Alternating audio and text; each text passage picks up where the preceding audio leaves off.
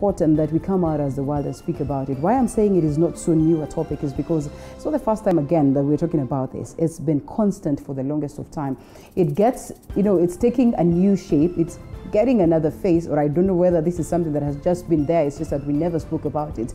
And we're talking about domestic violence. Why I'm saying it's taking a new shape is because in most cases you'd hear domestic violence and you think, it's actually a woman being battered.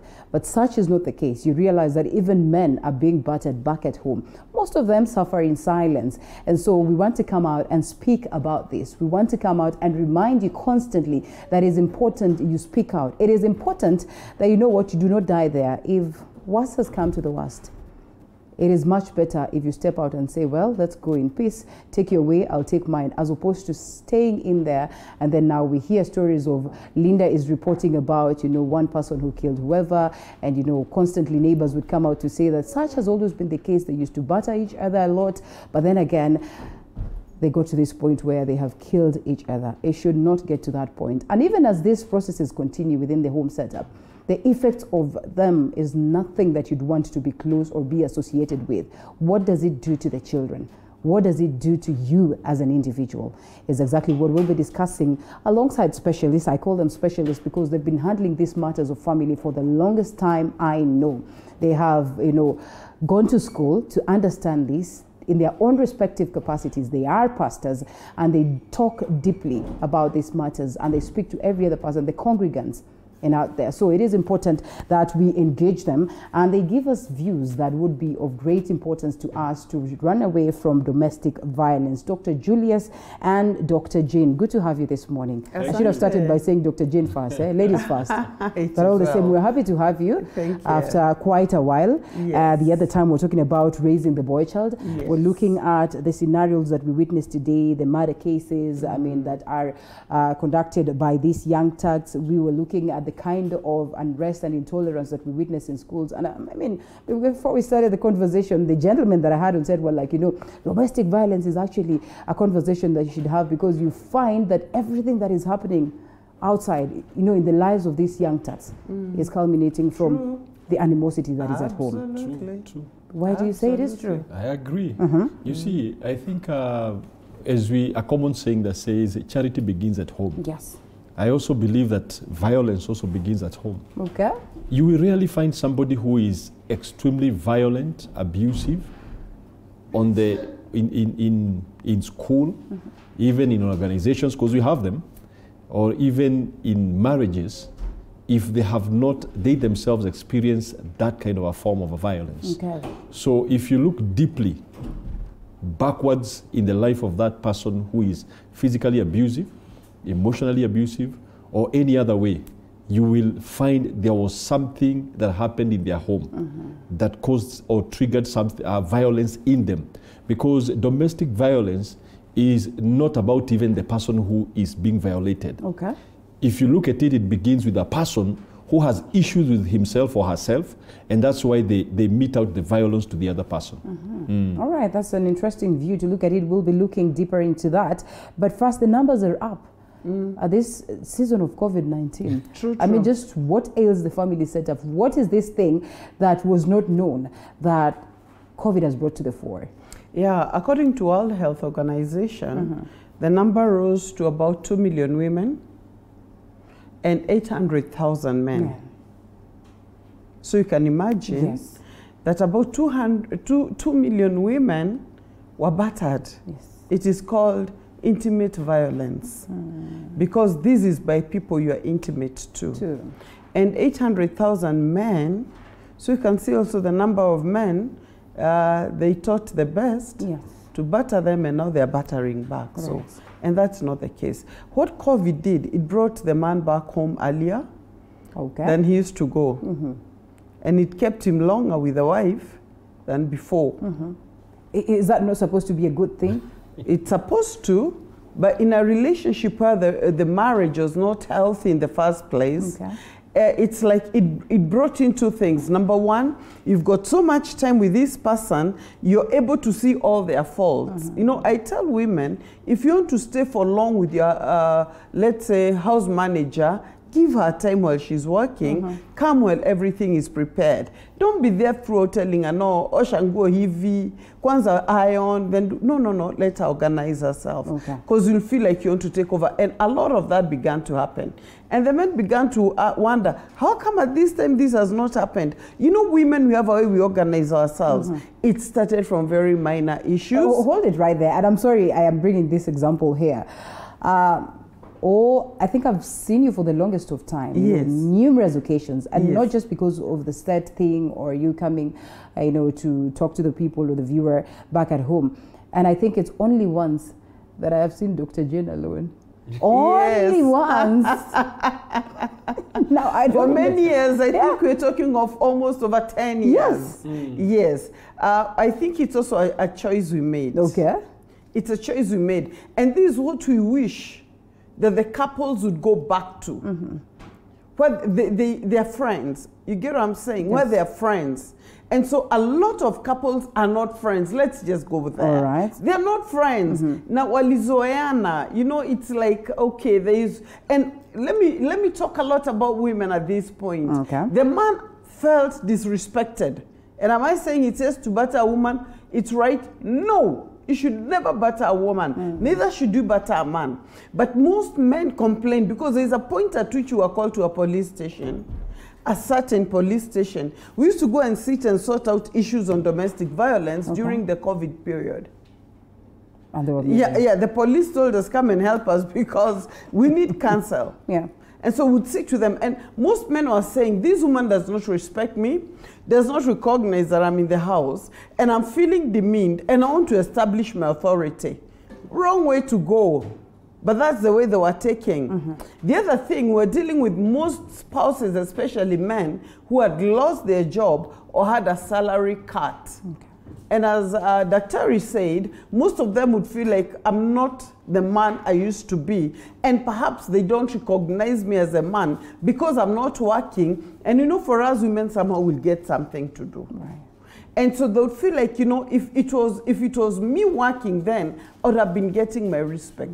There is no more communication, there is no honor. Suddenly violence breaks out of silent communication. How do we handle that? Okay, silent communication. But then how do we handle these pressures of life? Because, then I don't understand how the pressures of life would equate to what it is that you've probably gone through in life, that you'd get to a point of battering a woman or vice versa. So if you met with the troubles of life, how do you handle them such that they would not come in handy to affect what it is that you have as a relationship with the people that you love at the home setup? You see what happens, Linda?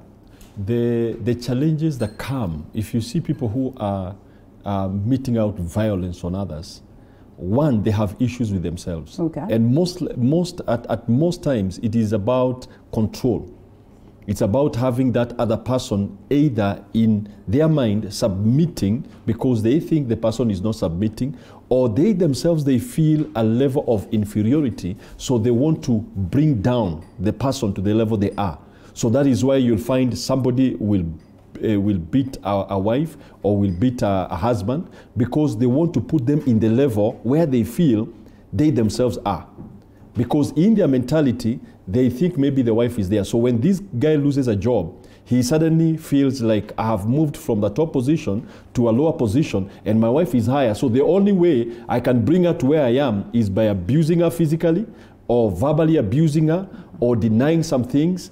And I think the most important thing is for the person who is abusing others to realize they have issues with their complexity. They have inferiority complex, they have low self-esteem that has not come because of the woman or the wife that is there. It is because of they themselves, the way they have handled life. And so they need to look for a solution on how to heal from that level of inferiority complex. Now, the people who are being abused also need to understand that they're dealing with somebody who is mentally disturbed. Now, you find somebody provoking this man who is already angry because he has lost a job, who is already feeling that he's low there, then you're telling him, we're nigonge. Now, you're actually helping him to do what he actually wants to do. So it takes one person to realize that if this person is mentally unstable, then I will deal with this person more careful. Okay. You are dealing like you're dealing with a wild animal. You can't deal with a wild animal by being wild yourself. Probably you have to be calm in a way where they sense that you're in control. But to what level should it be? And I'm glad that this is coming, you know, after we are discussing the fact that, yeah, there are pressures of life that would come on board. But I've met women who have been under that pressure of doing that, you know, he's a hot-tempered man. So throughout your life, you are living careful and cautious and, you know, keen not to annoy this person. And sometimes it can really be, you know, hectic and tiresome, honestly. Why does it have to get to that point? Yeah. Let me say this, Linda. For most of those, because I've interacted with them, they faced it while they were dating. Okay. Most of them were either slapped, kicked, punched, while they were dating with the same person. And they thought it's okay because it's a learned behavior, because they saw their dad beating their mom. Okay. And the mom saying it's okay because I love him or he loves me. And we as children while growing, we learn by copying what we say. So most people who grow up in violent homes, especially ladies, accept that that's the only way it can be. And some places they believe it's a show of love. Okay. If you didn't beat me at all and I'm not behaving well, then he didn't love me. But you see what? That is a learned, that's a learned thought. Yeah. The school of thought is warped. You learn that from growing up, and they learned it from their grandparents, so it's passed down the line. And that's why I tell somebody, it has to stop somewhere. Okay. It just has to break. But wait a minute, if it is character and health, and I mean, let's talk about that. The fact that, yes, there's someone who's probably experienced it, you know, on the early stages.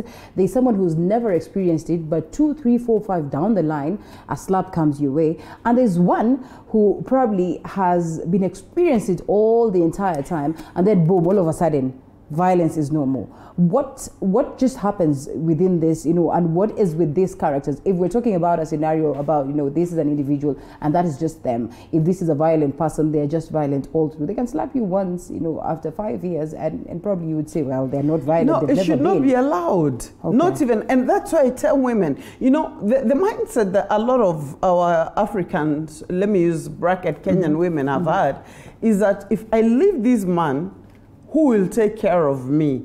I don't have a place to go to. And most of them then would cite the fact that perhaps they don't have a job, they are not educated, who will educate my children? They look at violence, and because of the financial constraint, they carry the brand for violence. Is it justified to say that now these women who have been empowered, have their money and everything now, they are becoming something else, knowing very well that they can actually take care of them and of themselves? And true to it, most of them who divorce or step out are those ones who are capable of taking care of them. True. You see what happens, eh? Part of domestic violence, what causes it, you may find the level of education.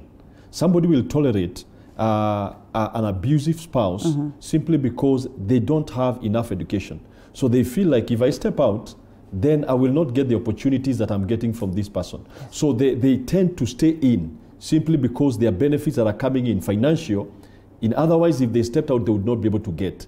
So, and that's why you find when probably this woman becomes empowered financially, the first thing they think it is stepping out.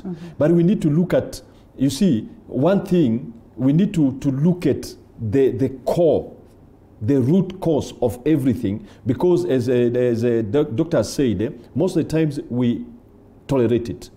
You find somebody has slapped you the first time, and you never did anything. In fact, they realized by the time they slapped you, you began to behave well. Now you are no longer shouting the way you used to shout. So they realize, oh, this is a way. If she ever shouts at me, then I will slap this person. Or on the other hand, if you are a lady and probably you are the one who is battering your husband because he doesn't have a job, and so this guy realizes, the woman realizes that if I do this to this man, he stops being violent or he stops saying the things he says. So you find it becomes a way of doing things. You learn that this is the way to do it again and again. So unless we, from the beginning, say no, and you also don't just say no, but say if you do this, then I will report this either to an authority, or I will talk to your parents, because there are people who are scared of hearing that their mothers will be told or their fathers will be told. And if it ever happens and you take that step and say, now that you have done it, then I will report this, the person will take you seriously. Have you ever heard some people say that, you know, there are women who attract violent men and the other way around? You know, there are men who attract, you know, like the first relationship, there's a slap. The second one, there's a slap. The third one, there's a slap. Until you feel like, you know, if the fourth one is going to have a slap, then I'll have to settle, because now people will start thinking that I am the problem. Yes, it is there. No, it is slappable people. They are slappable people. Yes. You know what happens? We usually say, when somebody has gone through emotional and physical abuse, they begin to lose value for themselves. Okay. True. As low self-esteem enters into their heart, and therefore they look like, I am not valuable. So anyone who will accept me, even if they slap me less than the one who slapped me before, then they are better for me. Yes. And that is what happens. And that's why we say it is so important to have, if you have gone through violence, to look for a counselor who can sit down with you, and they may be able to identify the things that are going through you. Because the other people who probably they have 1 or 2, 3 children, and they've been told you'll never be married because you have 3 kids. And so if they find a man who is slapping them very well and later providing also very well, they are like, you know, I'll never be married, so I would settle with this. So that is one thing that causes people to remain in violent relationship, because of low self-worth. Dr. has brought us to a point where we should have started from, you know, talking of the causes. He speaks of education.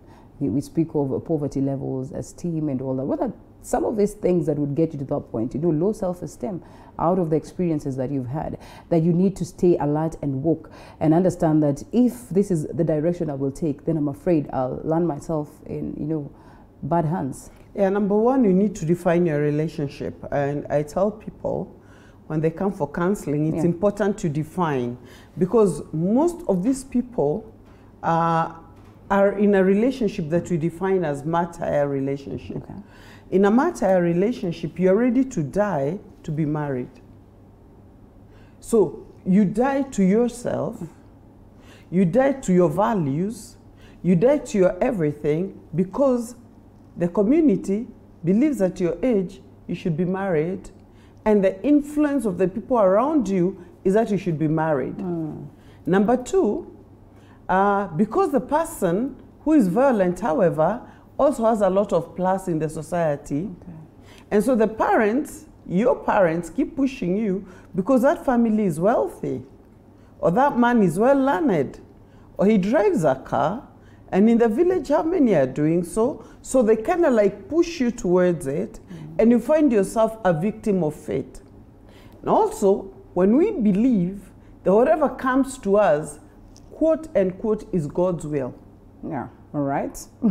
That's another one. Yeah, because that's a religious belief that I don't agree with. And they tell you God hates divorce, and they quote the Bible. I agree, and God hates divorce, and I agree with them on that.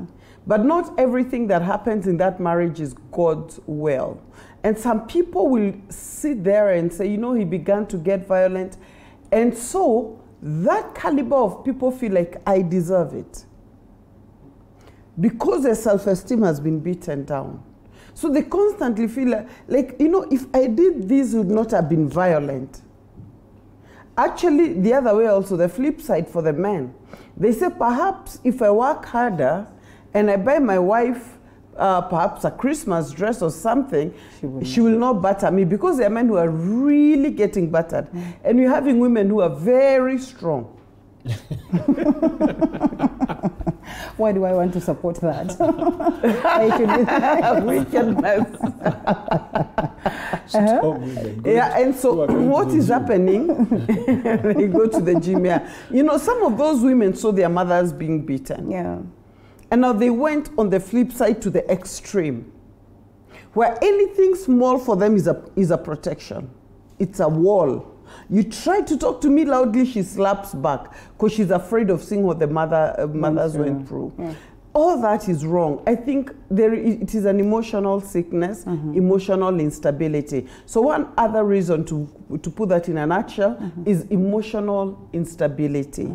Yeah, people who are emotionally not well.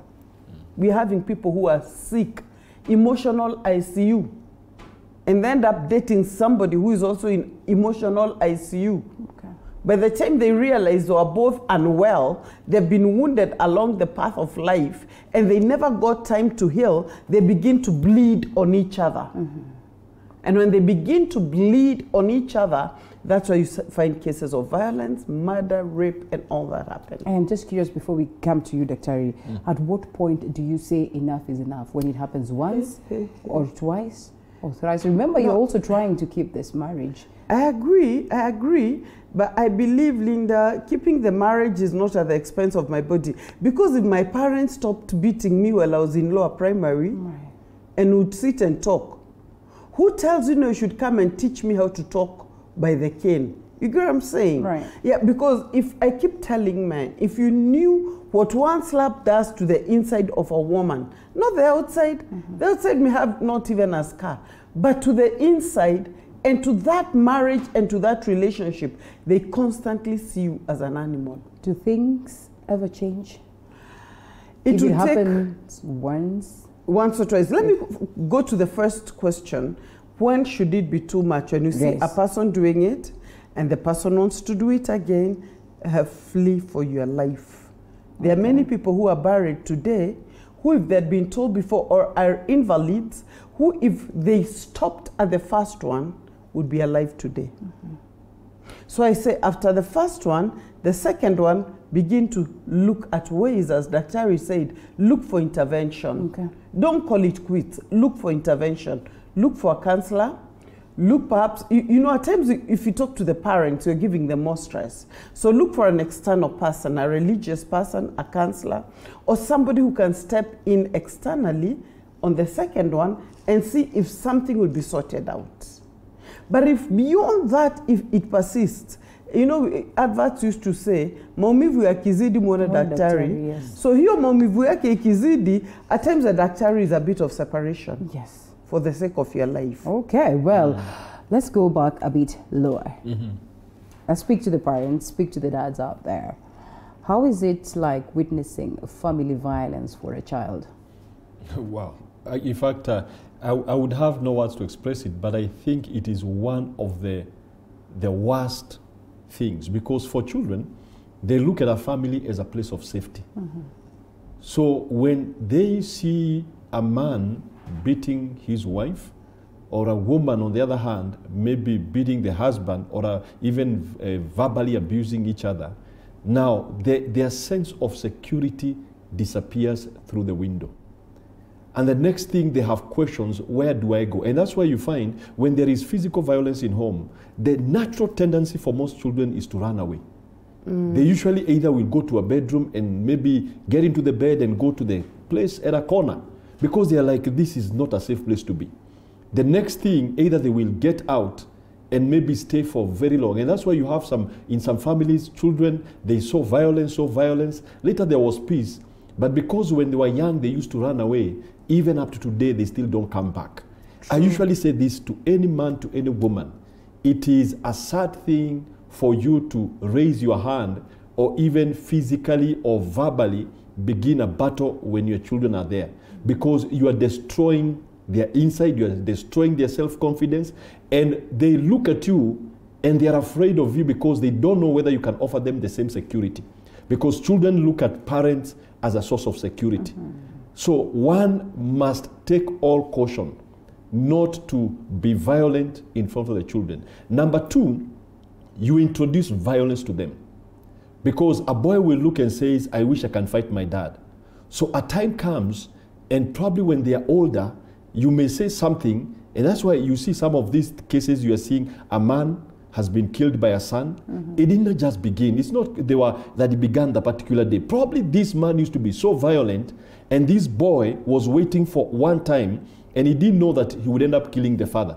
So violence is injected to that child, and it may never get out, and it may explode on somebody else somewhere, or on the same whatever. On the number three thing that happened, there is what we call dishonor. Now, as a pastor, I would say when dishonor enters a child, you have also released a curse on that child. Okay. Because when the word of God says that honor your father and mother that it may be well with you, that means there are things that will not go well with you in life. Child, okay. There will be a short, because this child learns one thing: I cannot respect men, I cannot respect women. So that child goes to school, unasikia amejibu mwalimu vibaya, kwa sababu kwake you are just another person. There is no honor. So when you do that, you are doing so much damage to your child, and you must avoid it at all costs. You speak of safe space, and the home has for the longest of time been seen as the safe space for men who say, you know, you're always told as a woman, allow him that time to go to come and shed off the troubles of the day, and, you know, relax. And women too have looked at men as their security, the home as a safe space. But a report again came out the other day speaking of the fact that the homes are no longer safe spaces for the girl child, for the women. What does it speak of this society, and just how do we get ourselves from that scenario? It is no longer a safe space for the child again, because when they start developing such courtesy of what it is that they have witnessed, then we clearly are telling them that school is better. And in most cases, they have looked at school as a better deal. It's just that there are rules that sometimes, you know, limit them. Yeah, I say this, the number one source of comfort in every home, and this one comes back to the woman. The number one source of comfort in every home is a woman. Okay. It is a woman. But what is happening? Because it doesn't matter, you may find a home where Mzee is a drunkard, but mom is around, she's warm, she's happy. Children are always around that house. And she creates memories. Because children will always come back home to memories. They don't come to nothing. They come back to memories. You know those moments, perhaps we are making mandazi, the moments we are washing clothes together, and I go back to this, and these one women, we cannot run away from it. Every woman has been skilled by God to build her own home. It doesn't matter how bad it is, somehow, somewhere, there is something a wise woman would have done. And I think we need now to teach women about wisdom for living. There is something a wise woman would have done, because the good book also tells me that a wise woman builds her own home with her own hands. That means there is a skill to tame a man. There is a skill to tame an environment, because women are climate controllers. And therefore, I keep saying this. If it gets to a point that it is not safe for you as a woman, either you're in the wrong place, completely wrong, you missed it from the basics, or there is something you're not doing according to the skills in you. Right. And one of the things women are doing these days, which is very wrong, is revenge. I keep telling women, don't revenge on a man. Be skillful in molding this person, because they are moldable. Women have got an ability to mold even their crazy sons, because it's a gift, even in you, Linda. Okay. You know somehow how, you know this one, nikimwongelesha hivi, when I serve this food like this, when I do this, every creature, including animals, they are gravitated towards love. They gravitate towards honor. They gravitate towards respect. So when you know what it means to give your husband or your children comfort, because every man marries for comfort zone. You create your own environment. And so we cannot keep running away as women, because men can never make a home. By the way, they cannot. They just build houses. They can never make a home. Right. So I think we also now need to sit back, ask ourselves, is a company I'm keeping helping me to make a home? Because some of them sit around, hang around with people who tell them, and that is not the truth. They go home, they are very meek. Create time for your children. Cut off time with your phone. Because at times you're so on phone. I have observed it of late. You find a lady has gone out with her children for lunch, but she's on social media. The children are trying to grab her attention. She is there but not present. She's laughing with invisible people. And I think as women, you've got to be purposeful parents, purposeful homemakers, where you get to the house and you create the home environment, create the climate, have your time for your friends and everything, but when you go home, no, it's your divine mandate. your divine responsibility, and when you do it well, you get the reward. All right, let's talk about the first slap and the damage that it could have. Yes. And how then one can get themselves back to a point where they realize that I'm a woman after all. And so if I have decided to stay after that one slap, then it's still incumbent upon me to fix this home. Because sometimes we're emotional beings and we're carried with these emotions. And every other time it comes back into your head that actually you slapped me. And you keep reminding this person, no, you only slapped by the way. And so at that point, everything goes haywire.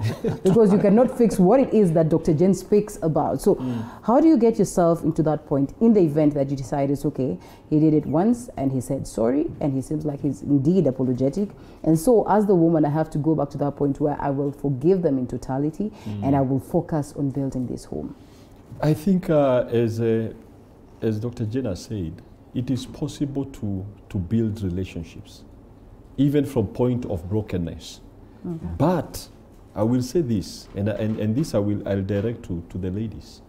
Sometimes they forget that your words as a woman are sometimes worse than slaps.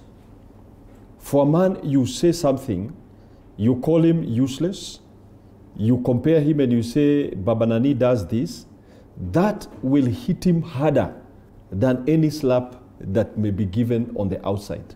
In fact, you'd rather prefer to be hit on the face than to hear those words. And also, I'll still come, and also the aspect of challenging. You know, a man is created with an instinct to protect, an instinct to fight. So when you challenge this man and you begin to say, hit me, you are provoking something that you may not be able to deal with after that. And most men regret after they slap their wives or whatever, they do regret. And I do not condone at all any physical violence by men. But now for the woman, one, learn so seriously to control what you say with your mouth. Because that will determine how a situation will change. It is good to know that a soft word can calm any situation. Be a woman that changes and agrees that I will become in every situation. Number two, after he has done that, then you need to sit with him down and tell him, we are building this relationship, but this is not ever again acceptable. Because somebody will know when you have said it's a no-no. You know, there are people who say no. You know, it's like relationships when you are, maybe you are dating, you're trying to date, and you're telling that guy, hey, this moment. And you can say she's saying no, but she's saying yes. Now, there are ladies who will be like, you've slapped me, but never slap me again. But deep inside, you're still not serious about what you're saying. I think women need to put it out to the men that are probably physically violent, that this is not acceptable. I will not tolerate this. And it can either cause us to separate, or cause me to take an action where I'll go to the police because men don't like shame. So, and be serious about that. And when you do that as a woman and you say this thing is not acceptable and I will take 1, 2, 3 steps, if this ever happens again, then he will listen and you will find it may not ever happen again. And are there places to report in the first place? And I mean, is help at our disposal? Like, honestly speaking, you go to the policeman, you tell them that, and they start laughing at you. Oh, true. And you know, you just ask yourself, is there a place you can go to report this, and to who actually? That's a question. Now, number one, let me fight for the man. When it comes to gender violence and the man has been battered, you can imagine a whole big man coming to cry to the police, to that young girl who is writing at the OB. Issue ni nini nimechapwa na bibi. And so I believe one thing we need to have is compassionate, I think a department of compassion. I think the police also need a department that is trained, well equipped to deal with domestic matters. True. That is compassionate about issues happening.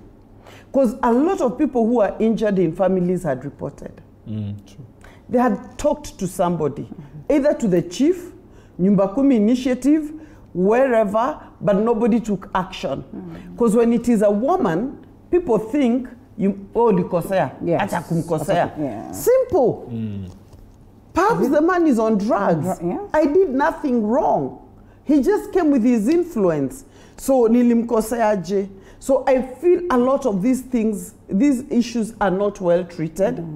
And we need, if the government would help, is to give, if it's a police department, it can work alongside, like we did during the COVID, with professional counselors who can volunteer, so that when there are such cases, they can handle them for them before they tell the man, wewe ni mtoto unachapwa na bibi. And then bibi mwenye anatokea kanatoshana hivi.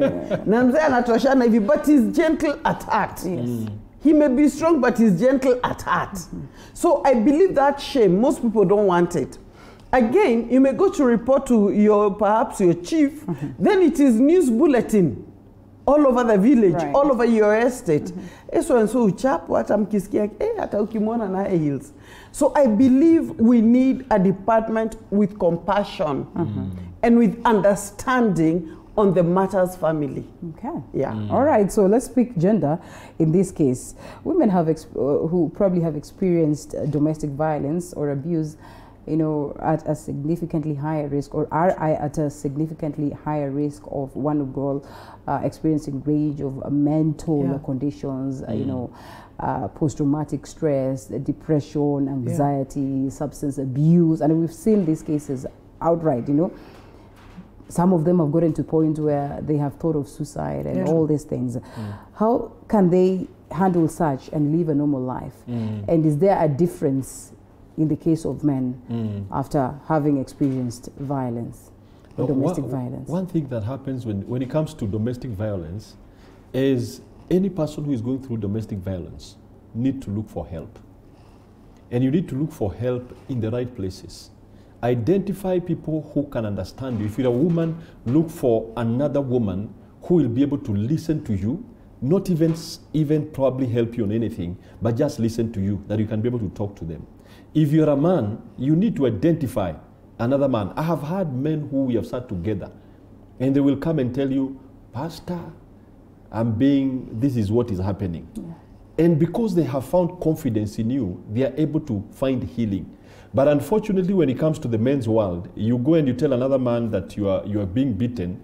Of course, just like you are saying, most of them probably will laugh, or they will even tell you where you are just a coward, and so they don't help. So I would say, number one, identify people that you can talk to, because that is the beginning part. Now, the second thing, you also need to find, you know, there is a lot of help in books. One thing I've discovered is that we don't read a lot.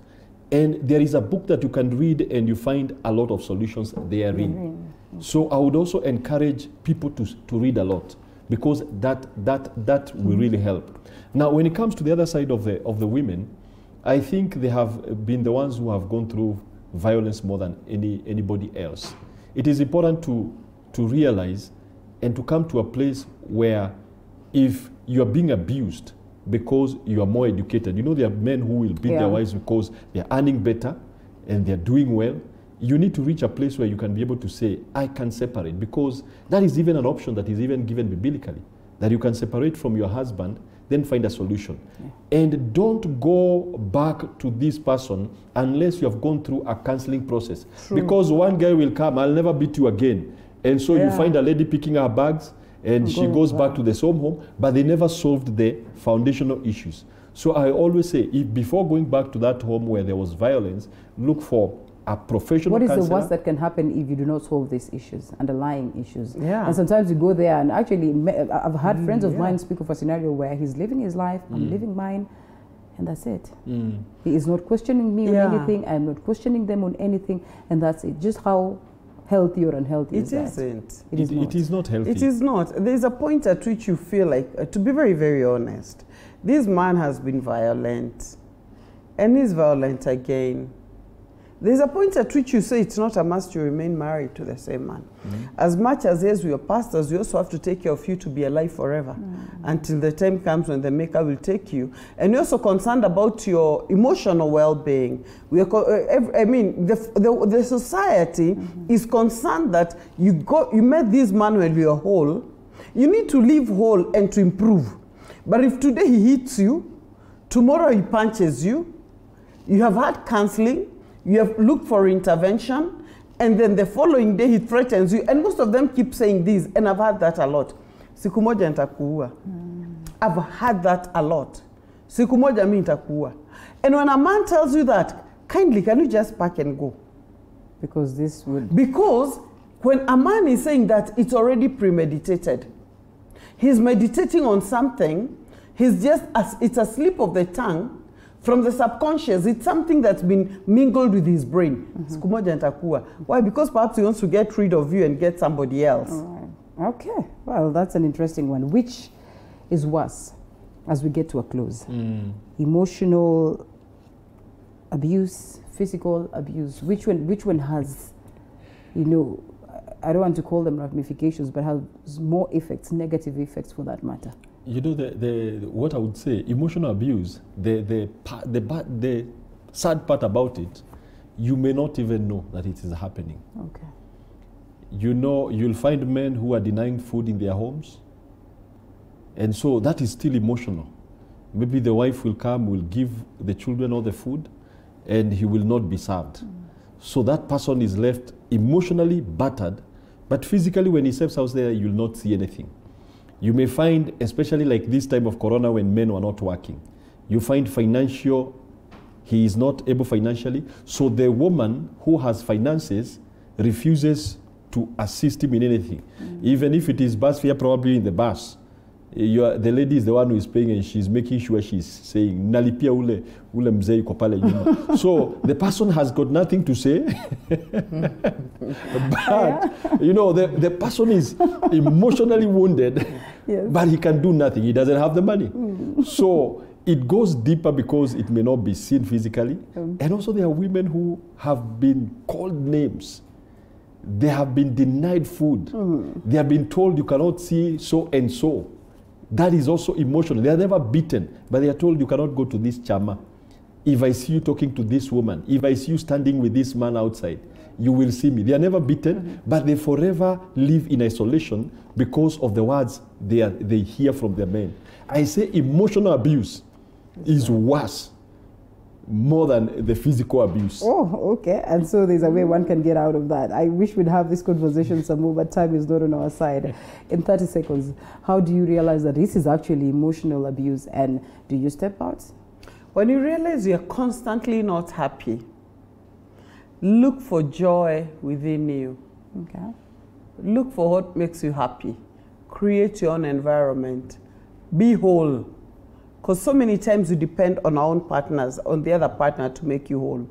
No, be whole yourself. People are attracted to whole people. Oh, yes. Yeah. All right. So that's more like it. I think there's no better way of winding it up as opposed to actually picking that particular point that has been raised by Dr. Jane.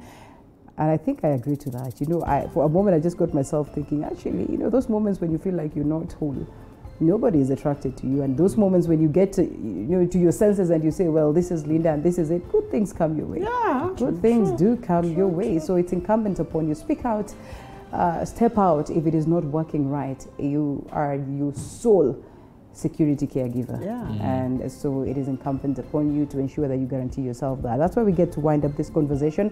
So we look forward to more and more conversations in matters, life and family setup. There's so much that has come in terms of feedback, but because of time, we won't be able to go through that. It was good having you. Thank you so much, Dr. Jane. Thank you so much, Doctor.